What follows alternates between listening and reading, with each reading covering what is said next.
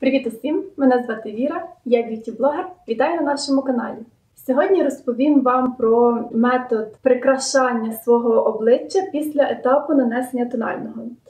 Називається він контуринг і, на мою думку, це дуже і дуже ефективний спосіб надання, по-перше, рельєфності обличчю, а по-друге, з допомогою контурингу можна, по суті, перемалювати або ж перекроїти свої риси обличчя. Потенціал контурингу я, скажімо так, прилаштувала до власних потреб. І коли роблю, власне, контуринг, то використовую певну суміш продуктів. У моєму арсеналі, як мінімум, 3 варіанти контурування мого обличчя. Все залежить від того, скільки у мене часу і якого, скажімо так, якої температурності, так би мовити, мій макіяж.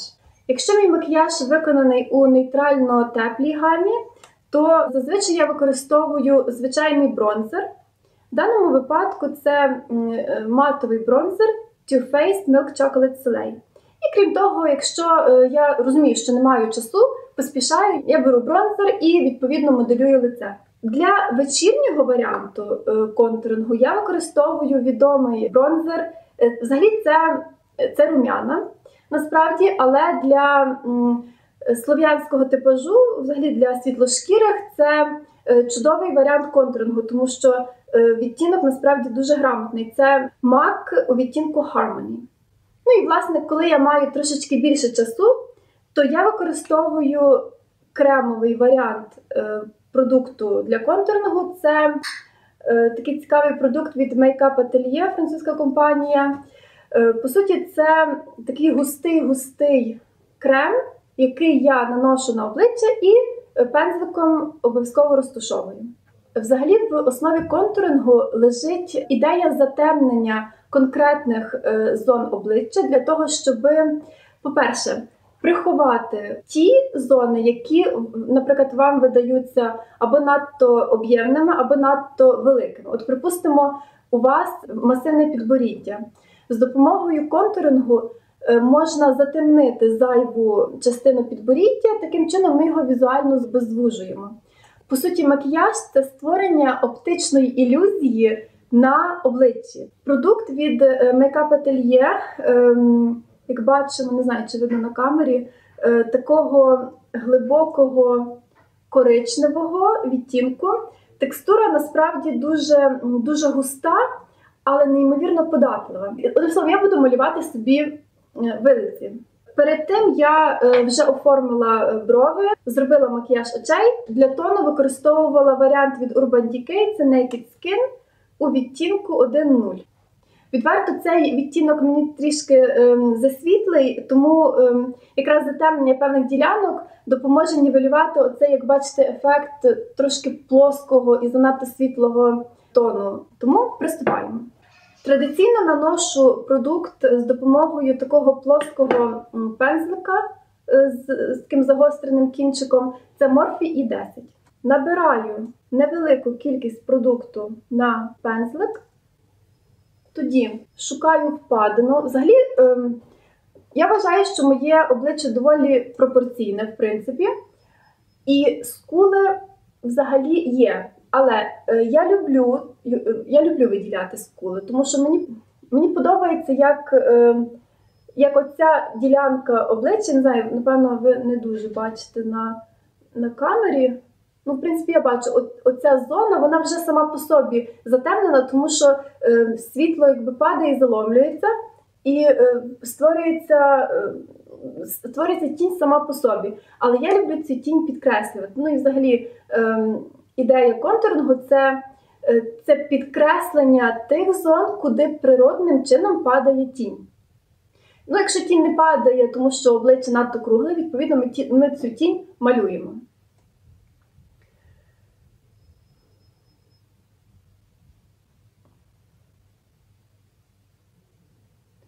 Продукт надзвичайно податливий. Зараз він так виглядає трошки странно, правда, як індієць. Але побачимо, наскільки легко все розтушується. Для того, щоб контуринг виглядав гармонійно, я все-таки задію лоб. Для розтушування продукту я використовую пензлик K-Lin Oval Brush. На мою думку, він чудово, власне, справляється з завданням. Починаю розтушовку яким чином? Завжди тягну продукт вгору. В жодному випадку не варто тягнути темну цю масу вниз, тому що ми створимо ефект скул надзвичайно великих. Тобто обличчя буде виглядати непропорційно, тому тягнемо вгору. І ми не розмазуємо пігмент по шкірі, а, так би мовити, його розтушовуємо.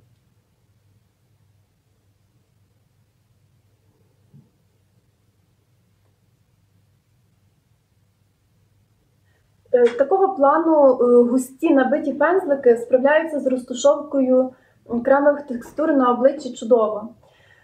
Чим мені подобається, власне, оцей засіб від Makeup Atelier? До речі, придбала його у Академії макіяжу Валерії Василькової. Лера, дякую за те, що порадила мені чудовий засіб. Чим мені цей засіб подобається? По-перше, він дуже добре пігментований. Друге, розтушовується прекрасно, не знімаючи попередній шар, по-перше, тонального. По-друге, от я трішки припудрила і зросила обличчя термальною водою для того, щоб зняти зайвий ефект припудреності. І цей продукт не знімає попередні шари. Для мене це показник. І ще, що мені цікаво, я дуже дивувалася, тому що в упаковці і на обличчі бачимо, що відтінок самого засобу такий доволі теплий коричневий. Але коли продукт розтушовується і всідається, ніби адаптовується до шкіри, він стає правильним сірувато-коричневим відтінком. Тому що ідея, взагалі, багато хто сперечається, який має бути правильний відтінок для контуруючого засобу, для того, щоб тінь виглядала максимально реалістично і природно. Звісно, все залежить від вашого підтону шкіри і взагалі від кольору шкіри. Для себе я знаю, що мені особисто пасує нейтральний коричневий, все-таки з трішки холодним підтоном. І цей варіант, тобто якщо ви схожого типажу до мене, то цей засіб також вам підійде. Цей продукт коричневий, але він пізніше стає таким приємним сіруватим. Тобто, як на мене, створюється дуже навіть реалістичний ефект виділених вилиць. Крім того, якщо ви побачите, що, можливо, контуринг надто такий інтенсивний, можна звернутися до пудри і трішечки запудрувати для того, щоб приглушити сам тон.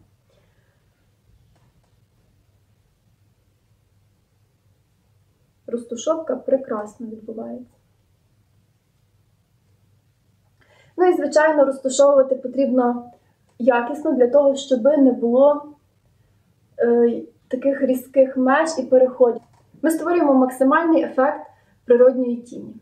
Наступне, що я люблю робити, що я підглянула, власне, в американських блогерів, для того, щоб підсилити і виділити наш контуринг, я беру напівпрозору пудру, набираю її на певну кількість продукту, набираю на такий плоский пензлик, в даному випадку це Morphe M459. Це такий, як пензлик, звичайно, просто він широкий. І задію техніку бейкінг. Тобто, по суті, я наношу оцю, на перший погляд, білу пудру під наш контуринг. І залишаю. Таким чином я ще більше підкреслю цей ефект, і взагалі свої вилиці. Іноді заходжу трошечки сюди, для того, щоб контуринг не падав надто низько. До речі, іноді я вся в пудрі. Коли не забуваю, перед тим, як наносити тіні, також створюю таку лінію в цій зоні. Тоді тіні, які в такому випадку тіні, я наношу. Якщо вони осипаються, відповідно вони осипаються на пудру і потім дуже легко просто зняти. Отак.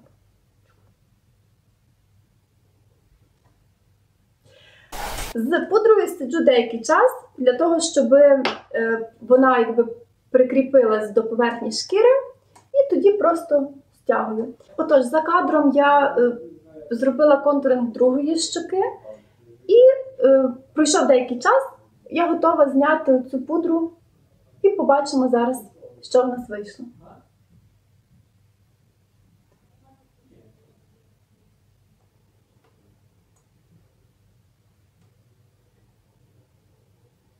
Бачите, наскільки вийшов ефект ніби й м'який, але одночасно виділений.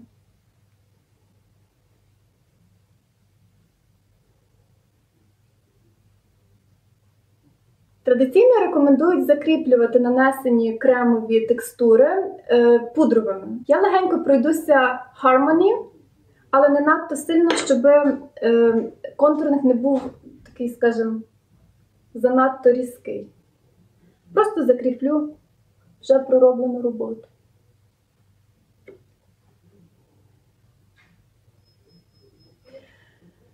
Стосовно моїх...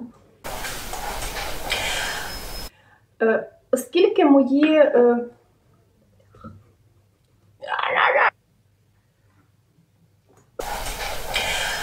Трішечки продуктом, в даному випадку для такого м'якого ефекту я використовую Milk Chocolate Slay від Too Faced бронзер матовий. Я просто даю таку легеньку тінь.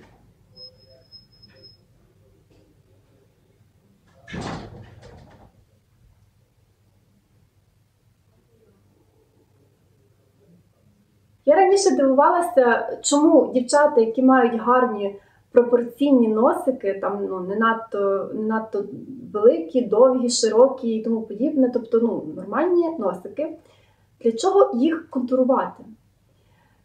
Я просто дивувалася, причому такими доволі інтенсивними кремовими продуктами. То поки не спробувала сама контурувати свій ніс. Єдине, не беруся зараз власне, використовувати оцей кремовий продукт, тому що не хочу. Для того, щоб виділити форму, трішечки вкоротити носик і надати, знову ж таки, рельєфності, тому що я замічаю, що після етапу нанесення тону мій ніс візуально трішечки ширший. Трішечки, буквально трішечки. Тому я легенько пройдуся бронзером просто по боках і по кінчику.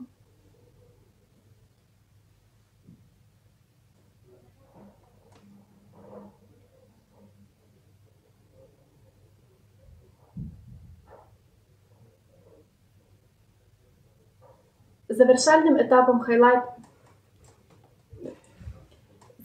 етапом контурингу буде використання хайлайтера, звісно, куди ж без нього. Про хайлайтинг, про засоби і тому подібне я розповідала у попередніх відео. Я прикріплю посилання на ці відео в інфобоксі.